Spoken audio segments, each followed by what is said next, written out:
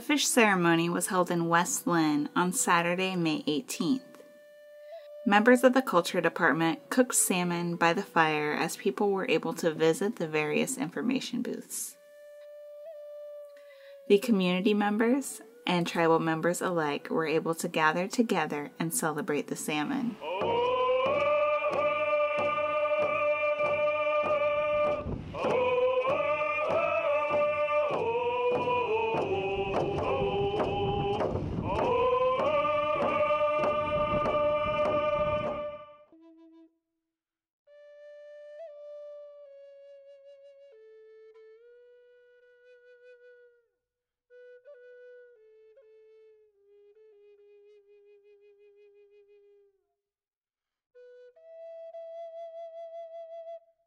Many tribal council members welcomed everyone who was able to attend the event.